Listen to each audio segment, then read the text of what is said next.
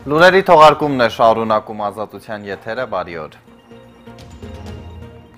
46 համարի երթուղայինի վարորդը հեռացվել է աշխատանքից։ Նախորդին տարածված տեսանյութում վարորդի վարքագիծը քննարկելու համար այսօր Երևանի քաղաքապետարանի տրանսպորտի վարչություն է հրավիրվել։ Երթուղին սպասարկող ընկերության ներկայացուցիչը ուղևորափոխադրող ընկերության ներկայացուցիչներին քաղաքապետարանում հորդորել են աշխատանքներ տանել երթուղու վարորդների հետ խստիվ պահպանելու ուղևորների հետ շփման վարքականոնը, ինչպես նաև ավելի ուշադիր լինելու ճանապարհային երթևեկության կանոնները պահպանելու հարցում։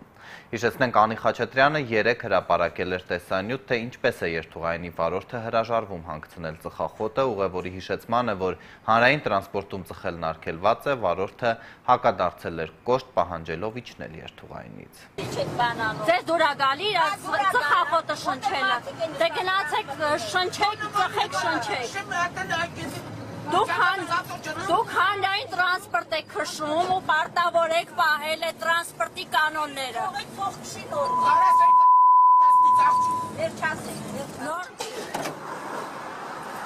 Անունս Ռուստամ է։ Չեմ իջնելու։ Դու իրավունք չունես ինձ ավտոյից դուրս հանես։ Հիմա 2 րոպե եք ծխում եք, մի հատ ձեր կամերան ես մի հատ անցինչ, գլուխը հավաքասել եմ անցինձնից, հեռուց ինձնից հլա, ոնց է կամերան կջարդեմ։ Ոստովով ես ասուծը։ Դուր չէ, ձեր նման չէ, ինքը պարտավոր է պահի հանրային տրանսպորտի կանոնները։ Չազիլ եմ հետ։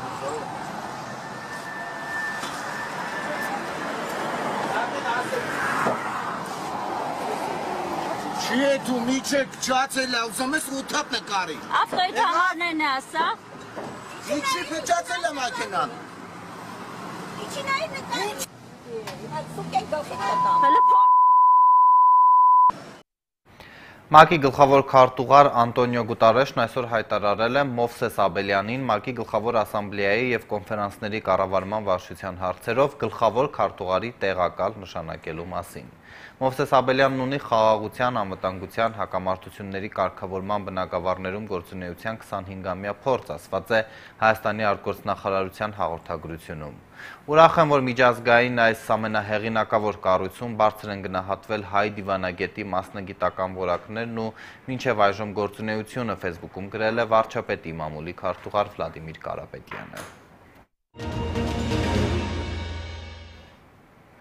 Քիչ անց մեկնարկելու է նախկին փոխոստիկանապետ Լևոն Երանոսյանի գործով դատական նիստը, նա մեղադրվում է Թավշյա հեղափոխության օրերին ապրիլի 16-ին և 22-ին Երևանում 8 հատ Զարյա տեսակի լուսաձայնային նռնակներ կիրառելու և այդպիսով իր լիազորությունների շրջանակից դուրս գործողություններ կատարելու մեջ դատարանից թողարկման ընթացքում կունենանք ուղիղ միացում։ Ընդհանուր իրավասության դատարանում այսօր դարձյալ հետաձգվել է Մանվել Գրիգորյանի և նրա կնոջ Նազիկ Ամիրյանի գործով դատական նիստը։ Առավոտյան էլ վերաքննիչատյանում ընթանում էր Մանվել Գրիգորյանի բողոքի քննությունը, իրեն ազատ արձակելու պահանջով այս նիստը ևս հետաձգվել է։ Եվրոպական դատարանն օրերս արձանագրել էր, որ Մանվել Գրիգորյանը պետք է բուժում ստանա պաշտպանների մատնանշած հիվանդանոցում, ոչ թե դատապարտյալների համար նախատեսված բժշկական կենտրոնում։ Բանակից Թալանի խոշոր յուրացումների մեջ մեղադրվող գեներալը ծանր վիճակում տեղափոխվել է Գրիգոր Լուսավորիչ բժշկական կենտրոն։ Մենք ուղղակի ասում ենք այն ապացույցը, որը որ այսօր էլ դրված է գործում որպես Մանվել Գրիգորյանի առողջական վիճակի այն ժամանակվա առողջական վիճակի ապացույց, ձեռք է բերված օրենքի խախտումով և ստորագրված է ոչ պատշաճ անձի կողմից։ Ըստ էության մեր պնդումները չեն հակոսում նրա հետ, ինչը որ մենք ունենք։ Ինչ վերաբերում է հաղորդում տալուն, ապա հաղորդումը այո տվել եմ ես կենտրոնական հիվանդանոցի պետի և նրա ենթակայի կողմից փաստաբանական գործունեությունը խոչընդոտելու վերաբերյալ։ Պարոն Մկրտչյան, այսօր մեղադրող դատախազը ասաց, որ Մանվել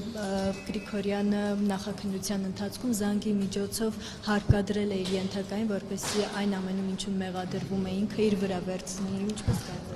Զուտ մեկնաբանության խնդիրներ են, նման արտահայտություններ նախաքննության ժամանակ նախաքննության մարմինը ըստ հավանականության նույն ըսկող դատախազի հորդորով իրականացրել է, եղելիությունը կայանում է նրանում, որ այն հիմքը, որը որ օգտագործում է անձին վերցնել կալանքի նախաքննության ժամանակ, չի կարող ըստ Եվրոպական դատարանի նախադեպերի դրվի կալանքի ժամկետը երկարաձգելու հիմքում։ Դա եղել է 1 տարի առաջ եւ ըստ էության այն հեռախոսային զրույցը, որը որ դատախազությունը յուրովին է մեկնաբանում եւ այն արտահայտությունը, որը որ Մանվել Գրիգորյանն ասել է, ուր է այդ պատասխանատուն, թող գա ինքը դրան տեր կանգնի, այսինքն խոսակցության իմաստը դա է եղել, դատախազությունը մեկնաբանում է այսպես, որ ուր է ինքը, թող գա իմ արածը վերցնի իր վրա։ Այսինքն սա դատողությունների դաշտից է եւ ենթադրությունների հիման վրա արված մի արտահայտություն է։ Դա է դրվել Մանվել Գրիգորյանին կալանքի վերցնելու հիմքում, դա է դրվել նրան 1 տարի կալանքի տակ պահելու հիմքում, դրան է այսօր անդրադառնում արդեն 1 տարին անց նույն դատախազը։ Սա դասական խոշտանգում է, սա վերացական դատողությունների հիման վրա հիվանդ մարդուն կալանքի տակ պահելու փորձ է եւ սրա այս մեղադրանքի չկայացած եւ սանանք լինելը դուք ինքներդ արդեն բազմիցս համոզվել եք, տեսել եք, ինչպես նոր օրինակ այս 5 միլիոն դրամ պահանջող անձնավորությունը, 5 միլիոն դոլար ներողություն։ Գրիգորյանի առողջական վիճակը այնպիսին է, որ բժիշկները հարմար են գտել, որպեսզի նա գտնվի ռեանիմացիայում, այսինքն վերակենդանացման բաժանմունքում, կարծես թե այսօր հենց հիմա այս պահին տեղի ունենում կոնսիլիում, որի արդյունքներով հնարավոր է քննարկելի դառնա իրեն պալատ տեղափոխելու հարցը։ Իմ քայլը խմբակցության պատգամավորական մանդատից հրաժարված Նարինե Թուխիկյանն այսօր վարչապետի որոշմամբ նշանակվել է կրթության, գիտության, մշակույթի և սպորտի փոխնախարար։ Թուխիկյանը մի քանի տարի ղեկավարել է Հովհաննես Թումանյանի թանգարանը։ Ըստ պետական վերահսկողական ծառայության ուսումնասիրությունների Երևանի Մխիթար հերացու անվան պետական բժշկական համալսարանը ձեռք է բերել 222 միլիոն դրամ արժողությամբ գույք առանց գնման որևէ ընթացակարգի շուկայականից բարձր արժեքով։ Կան հիմնավոր կասկածներ, որ գույքը համալսարանի հետ առնչություն չունեցող անձանց կողմից օգտագործվել է առևտրային նպատակով։ Վերահսկողական ծառայությունը պարզել է նաև, որ համալսարանում վարչական բարձր պաշտոններ զբաղեցնող անձանց մշտապես հաշվարկվել է հաստիքային աշխատավարձը մի քանի անգամ գերազանցող լրացուցիչ աշխատավարձ, միջինը ամսական 5 միլիոն 100 հազար, 3 միլիոն 800 հազար և 3 միլիոն 300 հազար դրամ։ Կազմված տեղեկանքում հանցագործության հատկանիշների առկայությունը ստուգելու նպատակով այն ուղարկվել է գլխավոր դատախազություն։ Միջազգային լրահոսից Ադրբեջանի, Վրաստանի և Թուրքիայի պաշտպանության նախարարները վաղը հանդիպելու են ադրբեջանական Գաբալա քաղաքում հանդիպման ընթացքում ըստ պաշտոնական հաղորդագրության հարևան երկրների ռազմական գերատեսչությունների ղեկավարները մտքեր են փոխանակելու եռակողմ ձևաչափով համագործակցության զարգացման և տարածաշրջանային անվտանգության ապահովման հարցերի շուրջ։ Թուրքիայի պաշտպանության նախարարն արդեն Ադրբեջանում է մասնակցելու Անսասան եղբայրություն 2019 թուրք-ադրբեջանական համատեղ զորավարժությունների փակման արարողությանը։ Օդեսայի հոգեբուժարանում հրդեհի հետևանքով զոհվել է 6 մարդ, 5 պացիենտ և 1 բուժքույր։ Հրդեհի պատճառներն առայժմ հայտնի չեն, ոստիկանությունը քրեական գործ է հարուցել։ Ուկրաինայի նախագահ Վլադիմիր Զելենսկին թվիթերում գրել է, որ տեղի ունեցածը սարսափելի ողբերգություն է, նա վարչապետին հանձնարարել է դեպքը հետաքննելու հարցով հանձնաժողով ստեղծել։ Ադրբեջանցի լրագրող Սևինչ Վագֆգն քրեական հետապնդման է ենթարկվում ընտրախեղդումների մասին իր ռեպորտաժից հետո։ Մեյդան TV անկախ լրատվական կայքի թղթակիցը 2018 թվականի Ադրբեջանի նախագահական ընտրությունների օրը Բաքվի ընտրատեղամասերից մեկում նկարահանել է